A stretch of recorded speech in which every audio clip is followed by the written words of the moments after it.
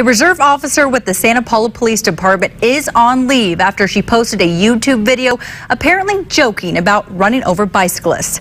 News Channel 3 reporter Elise Martinez joins us live. And Elise, you spoke with the Santa Paula Police Chief and the cycling community.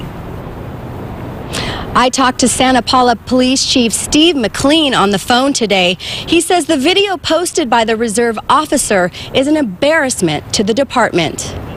I don't really know exactly what we're going to talk about in this video today, but it's basically just to let you know that I hate bicyclists. Every single one of them. Reserve Santa Paula Police Officer Laura Weintraub doesn't hold back in this YouTube video.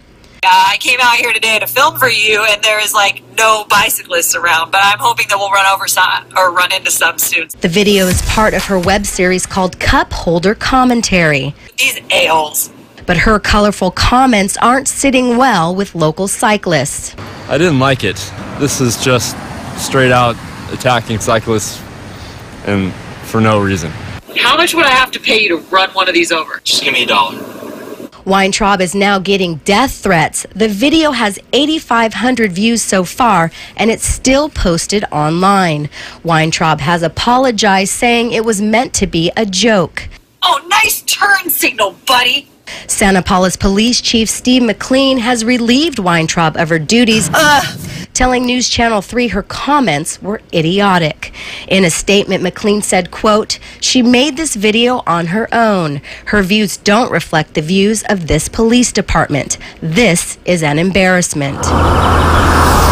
While many in the cycling community are shocked by her comments, they want to keep the focus on safety.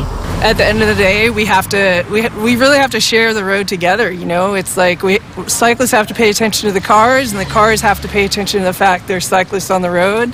And car people need to remember too that their cars are big, and if they, make a mistake, it has a really big consequence for cyclists. Consequences like death, which Weintraub jokes about again at the end of her video. See you later, bye.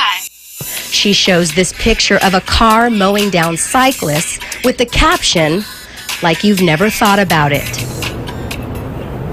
An investigation is now underway to see if Weintraub violated any of the department's policies.